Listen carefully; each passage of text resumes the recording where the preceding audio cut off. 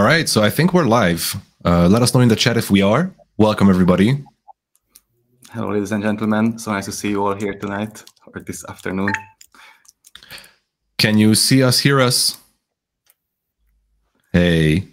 All right, so welcome to the first lecture of NIM Shipyard. Today I have with me Huxian, who is my co-host. I'm Sudo, aka Simon. I'm head of community at NIM. It's absolutely lovely to finally kick off Shipyard as far as the curriculum is concerned. And of course, I also have with me Harry, NIM CEO and founder. Say hi to the people. Hey, everyone. Glad to see everyone here. Hey, so this is the very first masterclass of Shipyard, and level 1 in general is all about the big picture. So we're going to be keeping it high level for now. And to really put things in perspective when it comes to Shipyard, today we're kicking off with a big picture overview with the first masterclass. Harry will be talking about a problem, a big problem, and also an equally big solution to that problem. So basically, the problem is how the internet is broken today, and the big solution to that is what NIM proposes to fix it. What's your take on this, Hux? Why does the big picture matter? I think the big picture matters most because it's often something overlooked or deemed normal, so much that we don't actually stop and think in order to assess how daunting the situation is, regarding our online lives. And before we begin, I'd like to just chime in some practical stuff regarding this live stream. This event is being live streamed both on YouTube and Twitch. The recording will be available on both platforms. The subtitles will be added on YouTube as soon as possible. We're working very hard on this, so please bear with us. And the translations of Harry's deck today that he's going to be presenting shortly have been shared both on our Telegram and Matrix and Discord channels. And by the way, if you have any questions throughout Harry's masterclass, you can leave them in the Twitch or YouTube chat. You also keep an eye on the Matrix channel. So especially for people who would like to stay anonymous or preserve their privacy, leave your questions on Matrix and we try to answer them all. For those questions, what we couldn't answer today, make sure to bring them on Friday's AMA with Sudo, Jaya, and myself. And let me give the mic back to you, Sudo. Oh, thank you. So let's move on to Harry, actually. First of all, big thanks for doing this with COVID. Hopefully you're feeling okay. Yeah, I'm a bit congested, but it should be okay. Can't wait to see your masterclass. Now, while people are still joining the stream, I would like to ask a warm-up question, if that's fine by you. So when talking about privacy with people, we very often get a common question. A lot of people are asking this question. I am a good person. I have nothing to hide. Isn't privacy for bad people? So what do you think is the best way to address this question? Yeah, I mean, it should be remembered that what people consider good or bad at various times can change very rapidly, right? So, for example, you can even look at the situation, of course, in Palestine right now, right? So people who think they're being good citizens, either on the Israeli side or the Palestinian side, could be, for example, targeted by the other side due to the metadata that they're producing, even if what they're doing is, totally innocent and legal. And so in general, because you don't know when the government will change, or when, hostile actors will invade your digital sphere and use that information against you, the precautionary principle to some extent should be implemented, in which case the precautionary principle would be, do not leak this kind of metadata or data in the first place to possible adversaries. I think that is a great prelude to your presentation. So without further ado, actually, just take it away. Salazar, please share my screen and then let's go. Yeah, so, I'm the co-founder and currently CEO of NIM Technologies, and our mission is to enable privacy for the entire planet. And, we're creating a kind of next generation of privacy infrastructure. So this is a mixnet, which was invented by David Chaum all the way back in 1979. And we're bringing it into production with some new designs and new theories. And we believe that our technology can indeed protect the patterns of communication for all internet traffic. Next. So for those of you who don't know me, which I imagine is most of you, I got my PhD back in University of Edinburgh, and I worked mostly actually at that point on machine learning, not cryptography or distributed systems, what we now call artificial intelligence. And that's one of the things that helped me realize the power of surveillance, how dangerous it was, because with a very little amount of data, you can make vast predictions about people's future behavior. And I did my PhD back in the early 2000s. Got my PhD, I think, in 2011 or 12. Worked for the inventor of the actual web, the Web 1.0, Tim Berners-Lee, trying to fix data and particularly add cryptography with the Web Crypto API to all the browsers. That worked. We all have working crypto in our browsers now for JavaScript environments. But the problem is that I noticed pretty quickly that there was no real alternative to surveillance by Google or Microsoft or even Apple.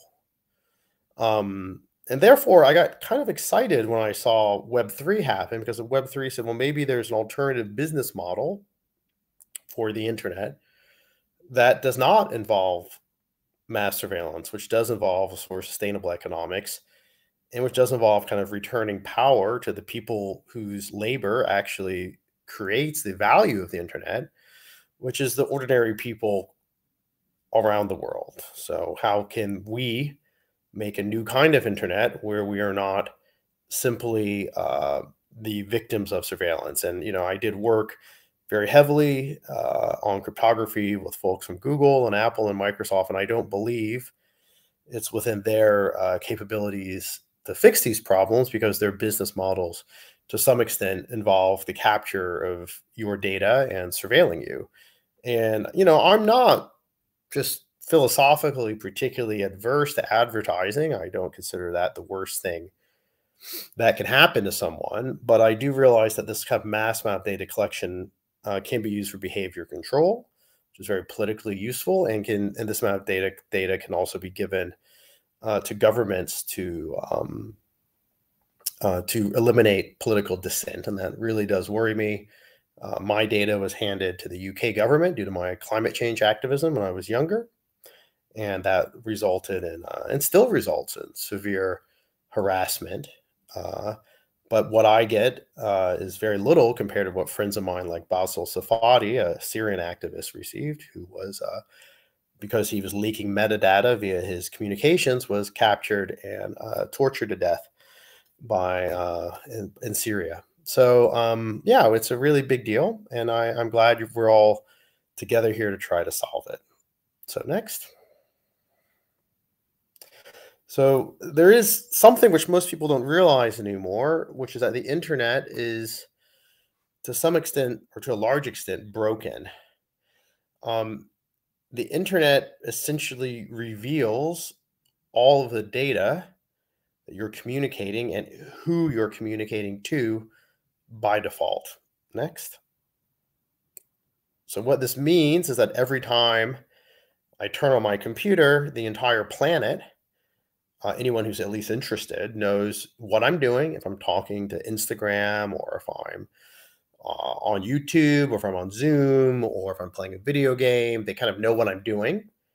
And if I'm sending email or messaging, they can even determine more or less whom I'm communicating with. Now, some of these problems are solved by encryption. So for example, in your browser, there's a little lock button. If that lock button is on, which it should be on most of the time, that means the content between your computer and the web server on the other side of it is encrypted. And that's a good thing. That prevents someone from just reading your messages. But what is not encrypted, most people are not aware of this, is the website you are talking to, or the server you're talking to, or the other people talking to that server.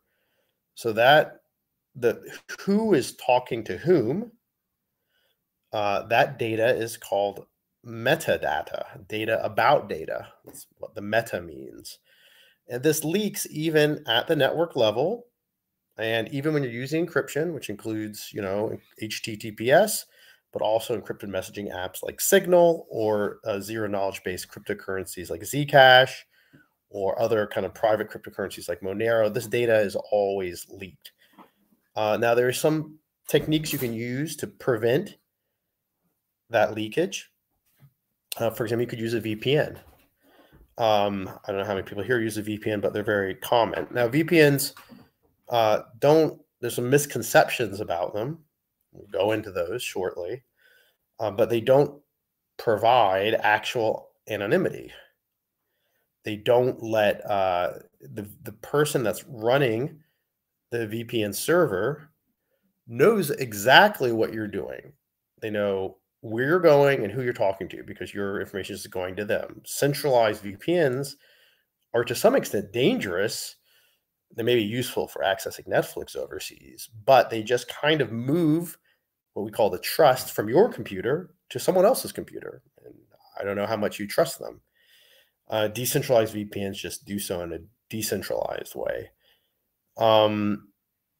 Now, one step better than VPNs is Tor. Tor is a kind of decentralized VPN, and it's much more trustworthy than any VPN, but it has a problem, which is does not provide anonymity against adversaries that can monitor the whole network. So a reasonably powerful adversary, for example, the NSA, but also in terms of Bitcoin, private companies like Chainalysis and Elliptic, or even other governments, China, Russia, so forth and so on, they can monitor all the traffic coming into the connection and out of it, including in and out of the Tor network. And that can be used to correlate and attack and de-anonymize traffic going through Tor as well. So Tor is about as good as we get right now, but we know and we should be able to do better. Next. So, I mean, there is an interesting question of does anyone care? Now, Fred Wilson from Union Square Ventures, who is a kind of famous venture capitalist, I think he blogs at avc.com. Even he notes that mass surveillance by governments and corporations will become normal and expected in the 2020s, which I think is true. And people will turn to new products and services to protect themselves from surveillance. The biggest consumer technology successes of this decade will be in the area of privacy. And we have seen some success already. DuckDuckGo, which is a kind of anti-Google search engine, is doing really well. Proton Mail, which is a privacy-enhanced alternative to Google, the Gmail, to adding features like private calendaring, is doing very well. And my general hypothesis is that the privacy market could be as revolutionary as the advent of encryption. Remember the lock in your browser, which means you're using TLS or SSL, after the crypto wars for the web. But now a lot of people said that, crypto should be illegal, or, governments were pushing for it to become illegal back in the 90s, way before Bitcoin. But the fact of the matter is, without encryption in the browser, you couldn't have banking online because if you sent your traffic over an internet connection, it could be intercepted by a random guy at the Wi-Fi cafe if it's not encrypted, and they would get your passwords and whatnot. We used to do this at a hacker conference called DEF CON, and we would put everyone's passwords in the email box and their various services on a screen. So it used to be very easy. Now, with encryption, there was a whole new generation of companies like Amazon, eBay, or in China, companies like Alibaba, so forth and so on, that were enabled by essentially privacy technology. So we think, in COVID-19, I think has showed us how dependent we are on the internet for our daily lives. And so the real question we have is, what kinds of new enterprises, endeavors, projects will widespread privacy and anonymity lead to? Next. So the question, though, is, does anyone care currently? So it's obviously like maybe in the future people will care, but will anyone care now? Next. So we have seen that a lot of people use Tor. I hope you guys use Tor. I use Tor every day. And I run a Tor relay. We should all support Tor. It is imperfect, but is the best we have currently for general purpose internet traffic. So, we have 20 gigabytes a day going through 6,500 nodes. We're at 2 million users. And the growth kind of went up and down, but somewhere between maybe 2 and 6 million, kind of unclear. But Signal is an interesting example. Signal used to be very small. I'm quite good friends with Moxie, and I remember back when Signal was thinking of even shutting down in 2016.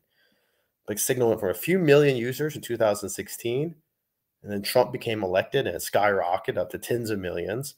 And now we believe that Signal may have up to 1 billion users. That's a huge amount of users. But the problem is that Signal and Tor and a lot of privacy projects are nonprofits, right? So when Trump cut Tor's funding, Tor had to reduce their staff by 1/3.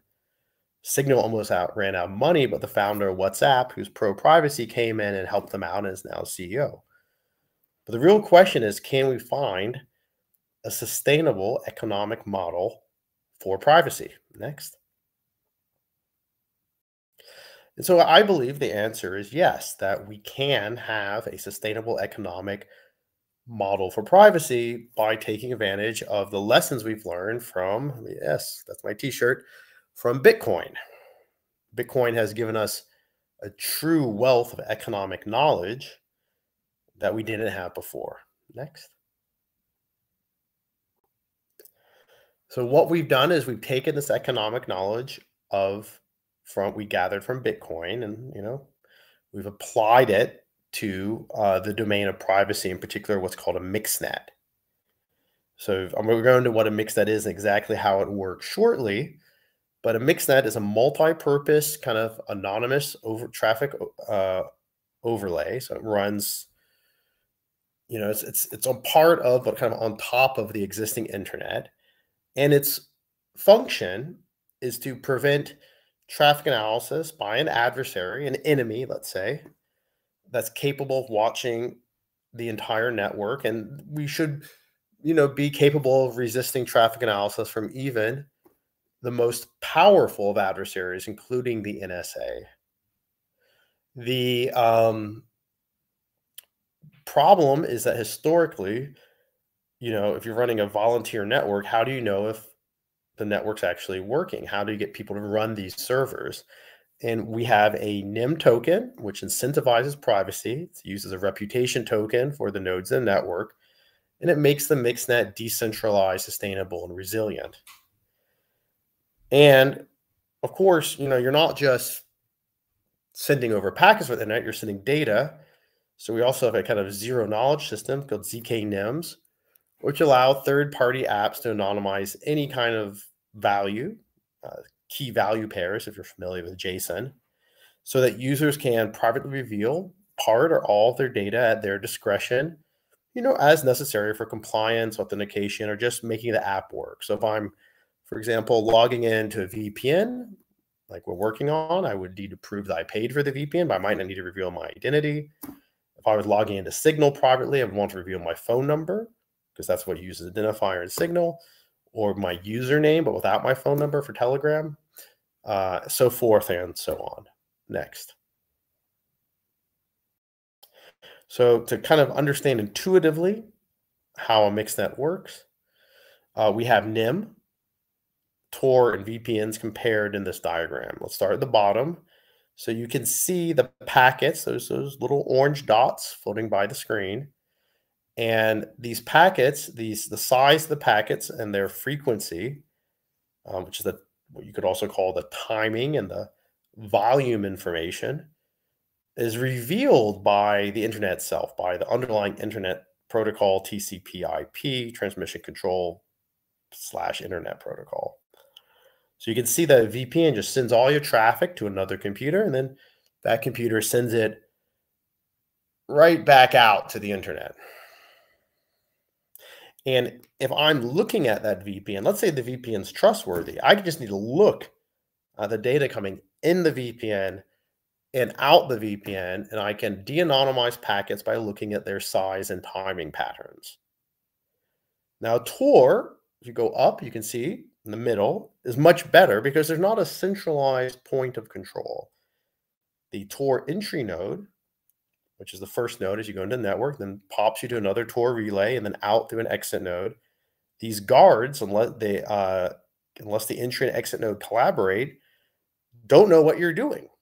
And that's good. That's why Tor is always better than a VPN. However, you can see that the fundamental size and timing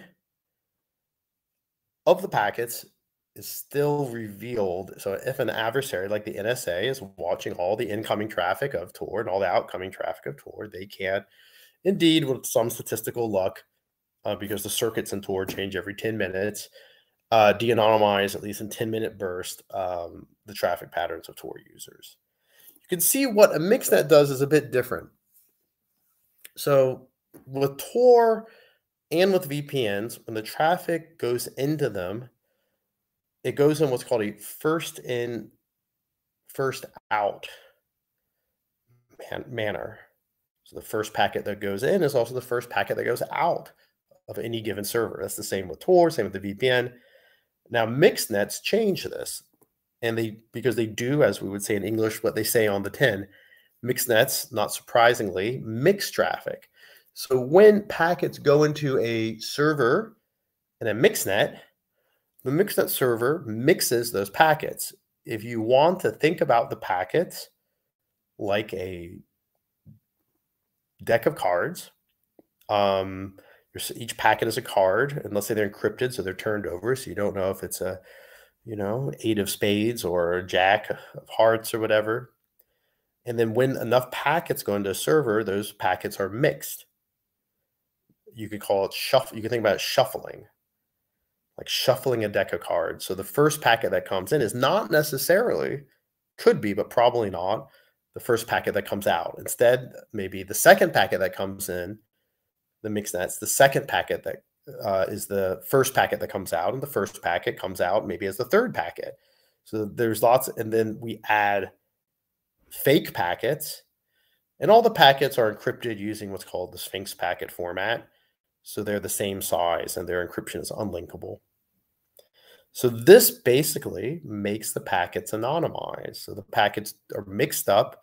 They all look the same. They come in and out a different order than they came in to the first nodes of the mixnet from your computer. Next. So I guess the interesting about mixnets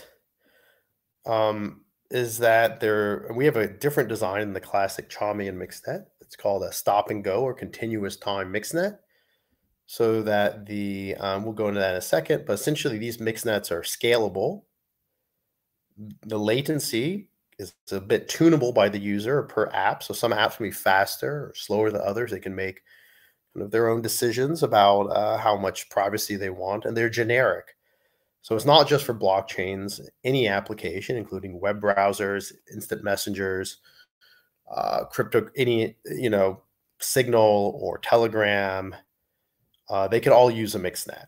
You don't have to be a blockchain or cryptocurrency to use a mixnet. Again, how mixnets work is that to some extent they're similar to Tor. Traffic is routed through multiple nodes, and this unlinks the origin and destination of the traffic, which is identified by what's called an IP address. An IP address looks like something like 255.0.147.33, essentially 4 numbers dotted together, or using IPv6, something much larger. The IP address kind of can track you down more or less to your neighborhood, even down to your router if you're very unlucky. And then like Tor, we basically delink the IP address of the user from the IP address that any kind of service or website sees. Now, one problem is I want to be anonymous, but let's say there's not enough people using the mixnet. Or would it just using the mixnet reveal if I'm anonymous or not, if I'm trying to hide my identity? So to some extent, we can hide that by adding what's called cover traffic, also called dummy traffic. And this prevents traffic analysis by essentially adding fake packets, fake information into the network. In Tor, no one else does this. It does, and so we can essentially add more privacy, even if there's not as many real users sending packets through, because the users are always sending some packets through, even if they're not actively using the network, at least if they're online.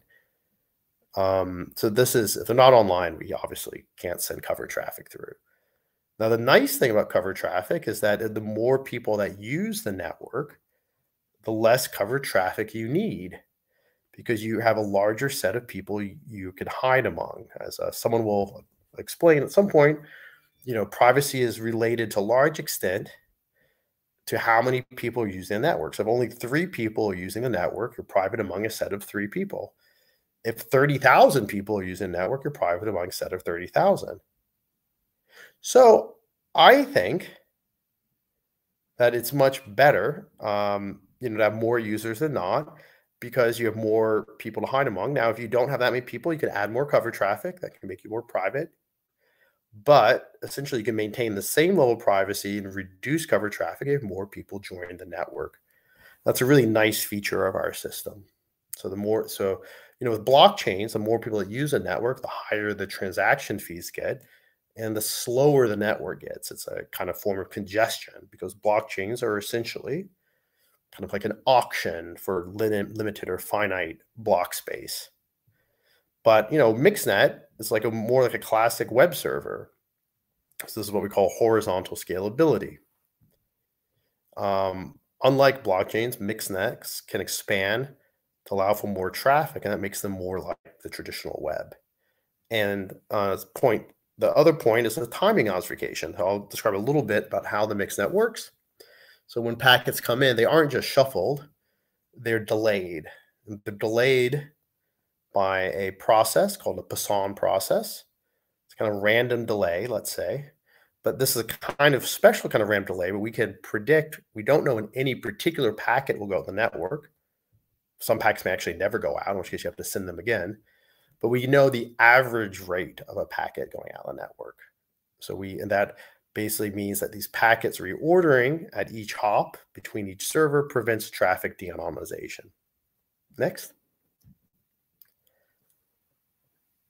So just to explain a little bit more detail, you're the user, you're sending traffic into the network. That can be either TCP/IP or UDP packets. You're running the NIM client on your machine, which currently is NIM Connect if you want to download it from the website.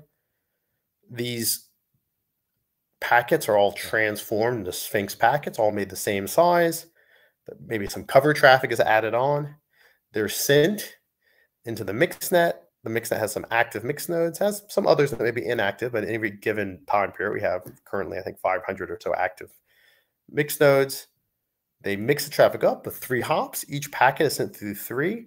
And so they're all treated the same. If packets were sent through a variable number of hops, then you could use that information to de-anonymize packets. That's, for example, what some other peer-to-peer quote-unquote mixnets do. And as the packets come out, they're anonymized. They're each mixed the same amount, and they're all the same size, and they go to the internet, to apps, services, friends, whatever. Next. So I guess the other question is, what does the NIM token do? So the problem is we need all of these mix nodes. And someone has to, computers aren't for free. Someone has to pay for them. And so the idea of the NIM token is there should be some price for using the service that matches the demand. And of course, in the beginning, like many things, there isn't much usage. So the packets that are mixed may not be enough, may not provide enough rewards to reward the mix nodes. In that case, essentially there's a sort of inflation, and there's a kind of inflation schedule that's decays over time, so that there's 1 billion tokens, so they're ultimately deflationary, but there is an inflation pool that rewards them, a bit like the Bitcoin mining rewards, for those of you familiar with that system. We're similar to some extent, but we have staking, right? So mixed nodes and validators can stake NIM as part of the reputation, and we have delegated staking. So you may not want to run a mixed node, but you may want to delegate stake to that mixed node. By delegating that stake, you show that you trust that mixed node. You trust that they're going to be up, they're going to be mixing packets, and you get some of those rewards from that mixed node. We have proof of mixing. So remember the mixed nodes, their job is to mix packets. So we have a kind of novel proof of work scheme that samples network traffically, rewards mixed nodes for mixing traffic. It guarantees fairness by taking advantage of the anonymous Sphinx packet format. Some of the edge cases of this are still under work, but we'll go into those later with Claudia Diaz. And what's called value. So again, the NIM network, NIM token is approximately valued in an ideal world to the usage of the system. So if more people use the system, it would, in theory, have some effect on the price. And so a NIM token, if you're thinking of it as a VPN, will give you access to the VPN for some period of time. And we'll go more into that later. Next. So again, there's users. It's a complex system. There's mixed nodes, which are mixing traffic. And there's validators. And the mixed nodes rewarded proportionate amount of packets they mix. And the validators ensure that there's a blockchain running. Why do we need a blockchain? We need a blockchain because users need to locate the mixed nodes. And they find out their IP addresses and their key material, cryptographic key material, that is. And the blockchain needs to keep track of the reputation in terms of NIM token of every single mixed nodes and reward people. That's done via a smart contract and what we call the NIX blockchain, which we'll go into more later. And there's service providers, which are just people which provide NIM-enabled apps. We don't imagine that most people will buy NIM token directly to access the network, but they can buy these ZK NIM credentials, have let's say I'm Signal, I could buy a ZK NIM credential, embed that ZK NIM inside Signal, and the Signal would let me access the network for what appears to be free, but actually Signal's paying for it, or Brave or whoever. That's how we imagine this working. Next. So just to go into that a little bit more detail, ZK NIMs are essentially, you can what you call an anonymous authentication credential, or something's called an attribute-based credential, and they're used to access the mixnet. So if the mixnet was just free and open to use, people could spam it, tons of network traffic come through, and you would need, that's why Adam Back invented proof of work in order to prevent spam through mixnets, like including anonymous email remailers, which were a version of mixnets. We have a similar system. It's an anonymous credential system. It's a bit like Privacy Pass on Tor, but it's decentralized, and it lets you have a lot of kind of utility. You can basically say, I get a zero-knowledge proof, that's the ZK, that I have paid, for example, for using the mixnet, just like I paid for using a month of a VPN. And now when I pay for something, the danger is that that payment de-anonymizes me. The very fact that I'm paying for something might reveal that I'm using it or when I'm using it. We don't want that. So the ZK NIM credential system is essentially zero knowledge. So I can have a zero knowledge proof that I paid for something without revealing who I am or even which user I am. I'm just revealing the fact that I paid for it. And these credentials are cryptographically unlinkable via randomization. And they work not just with NIM, but with any kind of currency, including fiat. They enable selective disclosure, so you can produce not just proof that you paid for something, but you can produce other things in zero knowledge, including, KYC, AML information, unlinkable pseudonyms for accounts, so forth and so on. And is decentralized, unlike other anonymous credential systems. We're decentralized. No centralized third party is required to issue these credentials. It just uses what's called a threshold signature, for those who feel with cryptography, issued by a majority of the validators who are maintaining this blockchain anyways. Next. So this is kind of an overarching flow diagram. And the way you want to think about it is that there's a blockchain. That's the NIX blockchain in the middle. it's when you're a user, I get some token somehow, or maybe a credential for some token. These create a credential that shows I have this much bandwidth to use. I show it to the first node in the NIM mixnet. That's called a gateway. The gateway checks against to make sure it's a valid credential, but doesn't know who or what payment that's connected to, because again, it's done in zero knowledge. Then once that's done, it accesses the credential, lets you access the network. You can then get rewards. You access network, your traffic goes to the network, each packet is mixed, comes out through another gateway, and then goes to service provider. And at the end of every kind of time period, the mixed nodes and the gateways are rewarded based on how many people have used the network and any inflation pool. Next. So this is a kind of exciting system. So we have lots of people that were backed us in forms of all sorts of funding and whatnot. It includes Binance Labs, Andreessen Horowitz, Digital Currency Group, Polychain, lots of interesting other firms from Europe like Kryptonite, Tioga, 1KX, Swiss Staking. We have exchanges that everything is on, such as Kraken and so forth, that were also interested in us. And lots of validators that are running nodes.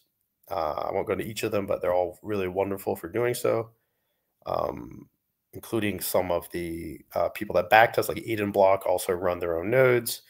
A lot of Asian funds, NGC Ventures, Finbushi, Hashkey, and some national ones from we're based in Switzerland. So Swiss Staking, for example. And yeah, we have lots of different partners, and we're a pretty large ecosystem, I would say. Next.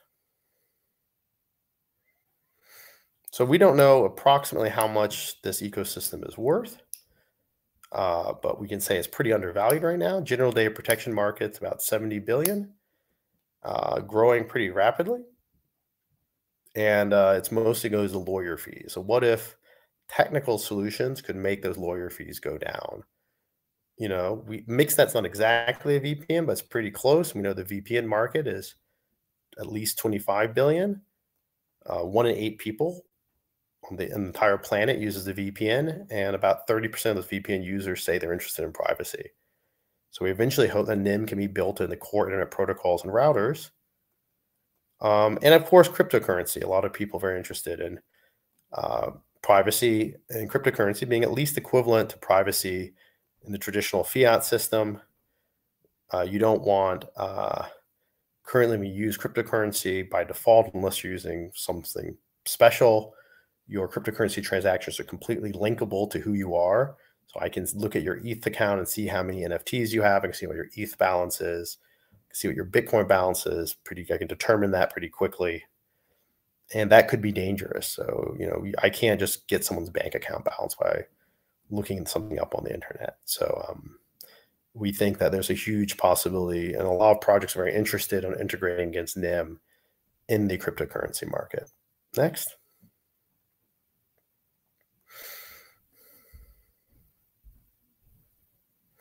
So we hope all sorts of people jump on board. We need, of course, app developers. So for developers, we have a grants program. We're very interested in getting people to build on top of NIM. There's all sorts of people building things like file storage systems and whatnot on top of NIM now.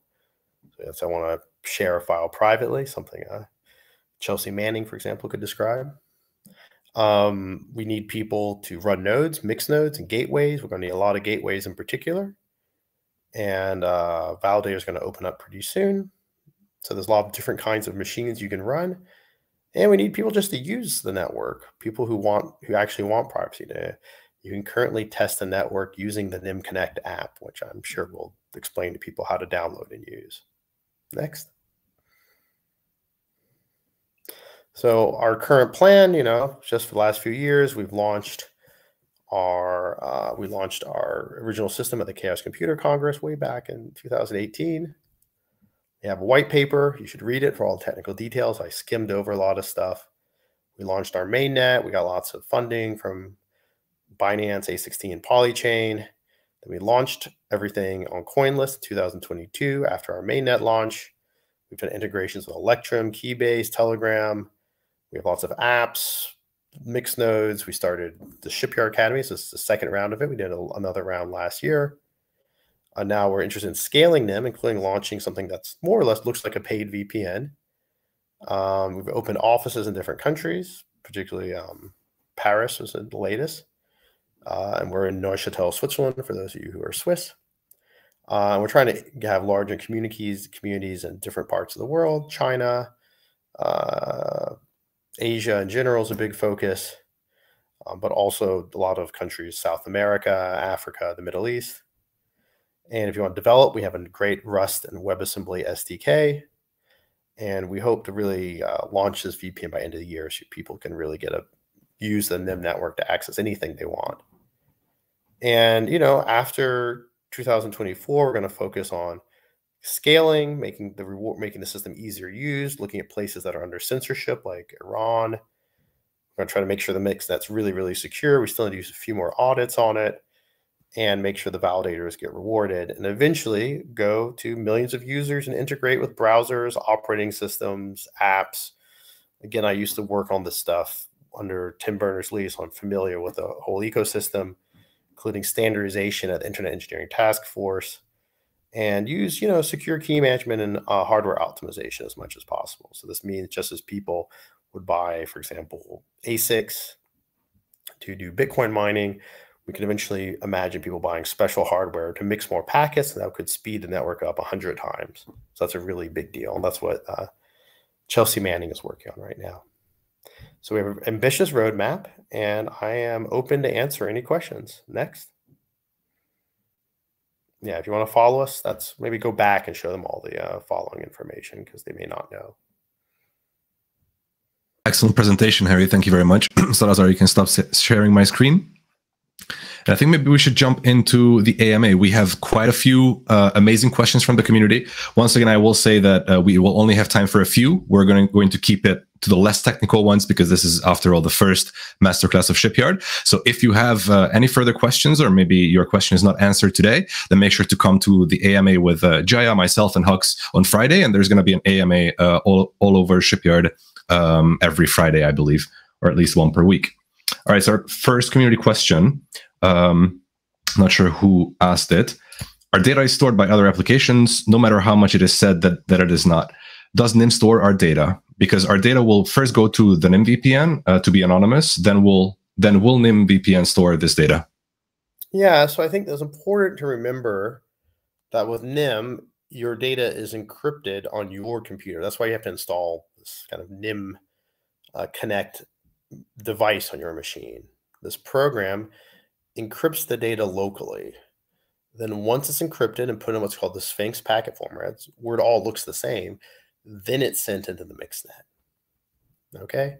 So the nice thing about that is that given the encryption happens locally, even though the data is technically stored by other servers in the system, those servers have no access to data and everyone's data looks the same. So as long as multiple people are storing packets on the same server, like the system has only one user, and is a little bit ridiculous. But if the system has more than one user, which it currently does even today, then you cannot, the servers, they store data, but given they stored an encrypted form where everything, all the packets look the same, they don't get any knowledge from storing your packets. That being said, when you send packets to a system through NIM, the server at the other side does decrypt those packets. So you are trusting the server at the end. So let's say I'm using NIM to access a Google service. NIM would prevent someone who's looking at my computer from knowing that I'm accessing Google. But at the end of the day, I'm sending information to Google. Google would still have that information. It's just NIM wouldn't know. Actually, the last server would know that some information is going to Google, but they wouldn't know exactly what. Makes sense. Well, NIM is just a part of the puzzle when it comes to privacy. We solve the network layer, and then there's all kinds of other solutions for other parts of the puzzle. Intuitively, you want to think of it as a pipe. So you're sending, and if you are familiar with academia, it's called an anonymous channel. So you're sending data into a pipe. That data pipe makes it anonymous. But then when the data comes out the pipe, it's not anonymous anymore. But the pieces of the pipe don't have any access to what you're doing. And they prevent people that are looking at you from knowing what you're doing. And that's really the value that we give. Thanks for that answer. Next one is kind of a common question that we get fairly often. So that's why this one was selected. NIM project. So NIM is a truly great revolution, but how will you make big states and organizations accept it? I guess the question here, the most important part is states. Yeah, I mean, the important thing about nation states is they want to spy on their own citizens, almost across the board universally, but they're afraid of other nation states spying on them. So originally, NIM comes from a European Commission research project called Panoramics, where the European governments were upset, in particular Merkel's German government at the time, that they were being spied on by the US. So they said, can you produce a VPN that's spy-proof that can defeat the NSA? And we said yes, because I was actually working for the French government at the time. And we did produce this system. They didn't. I don't think they're using it right now. In fact, we had more interest in terms of funding from Binance and others. But the fact of the matter is that we currently still have interest from governments in using this system to defend themselves against other governments. So smaller governments, for example, like Switzerland, who are very pro-piracy, would like to defend themselves against larger governments. So I do think governments at some point will have to make a choice. Will they let their citizens have privacy in that case they won't be spied on by other governments, or will they want to be surveilled? And the fact of the matter is, if I can surveil my citizens, other governments can surveil my citizens, and that's quite dangerous. So we haven't had any pushbacks from governments yet, although we have a lot of lawyers, so in case we do, we're very well prepared.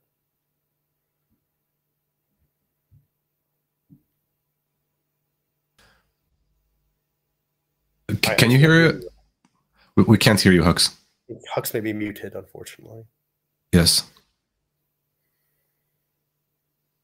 We still can't hear you. Oops.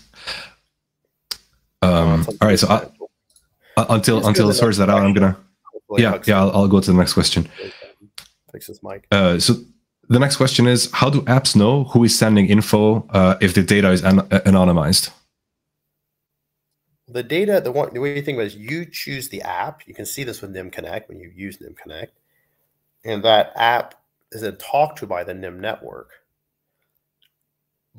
So while it's in transit, it's anonymous, but you kind of bundle up the data for the particular app you want to talk to.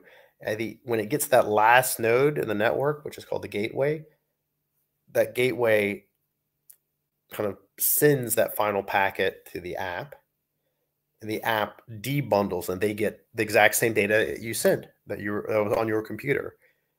So as long as the app supports NIM natively, they get the exact same data you would have sent without using NIM, so that they know everything that you're going to send. But again, in between, the data is kind of wrapped up. It's like I'm sending a mail package. So I wrap my, let's say, birthday gift locally using a box. I send it to the post office. The mailman doesn't know what the birthday gift is. And using the power of cryptography, he can't open it. He just ships in when it gets to the friend's house. My friend opens it, and it's their birthday gift. And that's kind of the same way the NIM network works. Now, that being said, that does depend on you, the user, having the NIM software installed and the app having the NIM software installed. That's not going to be the case for all apps. For apps that do not have the NIM software installed, there's kind of the last hop in the network. We'll have to kind of open that packet, open that encrypted packet, open that encrypted package, and they will get to see the data and send it out. But assuming that data is encrypted, they shouldn't see that much. Thanks for that answer. I think they would know where it's going, to be precise. Hux is back. Let's see if the mic works. We still can't hear you. Unfortunately. So another distinction. So this is an important distinction you might want to make between apps that have native NIM integrations, where the app actually speaks the NIM protocol, and apps that you can access via NIM, but they don't speak the NIM protocol. So, for example, let's say Zcash integrates against NIM directly, then the Zcash, let's say nodes, wouldn't really know too much what's going on. Or let's say Signal integrated NIM directly, then Signal itself would not know too much what's going on until you got the last hop. But you can also access apps that aren't integrated with NIM. But these, in that case, the last hop of the NIM network does get to see which app you're going to, because they have to open that packet up and send it to the right server.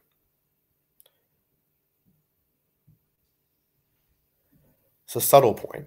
Okay, next. Okay, so this stuff like this, guys, will be explained in way more detail over Shipyard. So if you're interested in the technical nitty-gritty, then make sure to stick around for the upcoming masterclasses and lectures as well. I think this is going to be our last question, because we also need to do an outro with some important information. So if your question was not asked, then make sure to bring them to the AMA on Friday. The question is how easy it is to monitor someone online for a regular internet user. That's pretty easy. I mean, it depends who you are, right? So if you're using, let's say, Wi-Fi internet cafe, I can turn on a program called Wireshark, and then if you don't have your, I can watch all the packets and where they're going. If you don't have them encrypted, I can like look at your password and get into what you're doing. And we actually did that live. This T-shirt is from Lugano, Plan B. It's a Swiss city. We'll be there again next week to demonstrate our software and talk to folks. But we did a live demo last year in Lugano where we were in a room full of Bitcoin people, and we showed them that we could track their Bitcoin transactions using just sitting in the same room with them. And if they shot something across the network, we could see it. So it's pretty easy. You don't have to be the NSA to sort some of this stuff out. Now, the NSA or governments or Chainalysis or Google, they can watch much more than we can, much more detail, because they can watch all the servers of the internet, which I can't do using a simple program like Wireshark from my home computer. But nonetheless, we can expect that, you know, the future will be a bit cyberpunk, so that these capabilities, which were once in the hands of the NSA and only the NSA, maybe you trust the American government, but you don't trust others, will go into the hands of other governments, right? So Russia and China are now having probably greater and greater cyber surveillance capabilities. We can imagine, like, you know, in the Bitcoin network, it's private actors like Chainalysis. And we can imagine that these kind of capabilities will eventually get in the hands of like almost ordinary people to do mass internet gathering, data gathering. There are whole companies such as, what was it called? Team Simru, who weirdly enough are on the board of Tor, whose entire business model is we capture lots of data and we sell it to people. And they claim that they could do these kind of mass data gathering attacks to de-anonymize even Tor, then sell that data to folks like I think they sold to the US Navy or CIA or something. I'll have to check. But we can imagine that these kinds of companies and kinds of surveillance capabilities will become more powerful over time. We haven't had something like the Snowden leaks recently, so we don't really know. It's fair to say that we're just in time with NIM, right? Yeah, well, it's a bit, I wish we had done the software 10 years ago. We kind of knew how to build it in the 80s. No one had the funding or the time. And I think the wonderful thing about cryptocurrency is that a lot of talented programmers who could be working at Google or other places are now working on privacy. And we think this is a much better and more ethical use of their time, and that we do believe that the software is probably the last hope we have against mass surveillance. I very much agree. All right, that was the last question, and one last try for Hux. We still can't hear you, man. That's okay. We'll have to fix your mic for the next meeting. Yeah, technical problems. Glad that Hux does all the support he does for NIM, and I hope to see you all again soon. Thanks for the whole meeting, and congratulations on getting in the shipyard. Take care, everyone. Don't sign off just yet, Harry, because I will have two more small questions for you. Okay. Salazar, can you please share my screen once again? All right, folks. So thanks for joining the first masterclass of NIM Shipyard, at least for this year. Your secret phrase is cypherpunk. So this time around, you cannot use this in Galaxy because, like I explained during the opening ceremony, we ended up ditching the level 1 and level 2 Galaxy campaigns due to the recent hacks. We take the security and privacy of our community very seriously. So this time around, with capital C, you can use cypherpunk, the word, to unlock your POAP, which I'm going to be sharing you in a second on how to do that. But Harry, this word was selected to basically represent a little bit of your talk.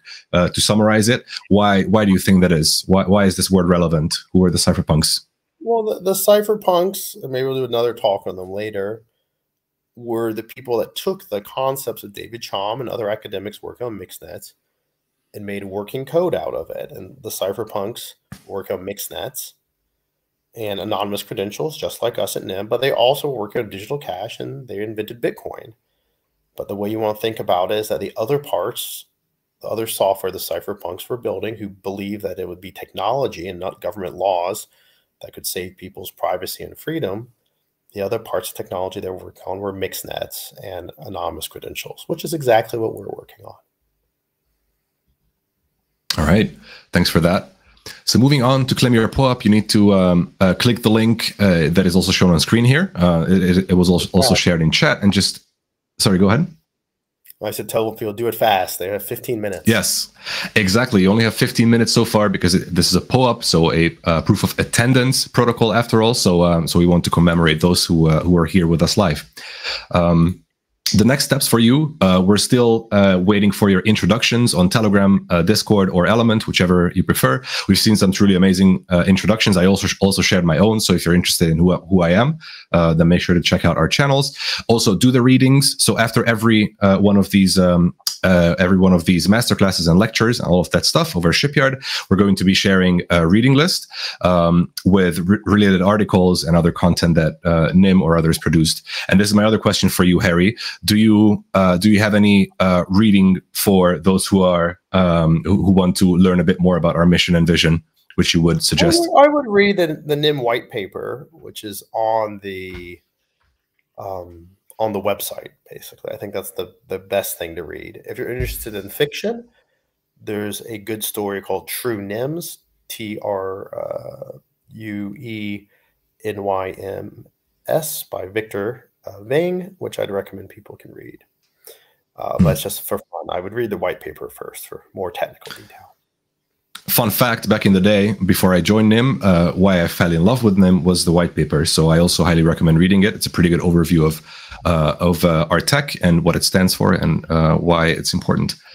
All right. And also, as we mentioned, this video is, so this will remain on YouTube after we live streamed, and subtitles will be made available soon. So please bear with us until our poor CMs are translating this whole bunch of text for you. But we want to make sure that that Shipyard is inclusive and everybody gets to participate regardless of the region they are from. And also, like I mentioned a million times by now, there will be an AMA on Friday. So if your question was not answered, then make sure to join us there. Thanks so much, everyone. Thanks, everyone, for joining, and see you on Friday and also on the channels. Bye, everyone. Take care. Bye.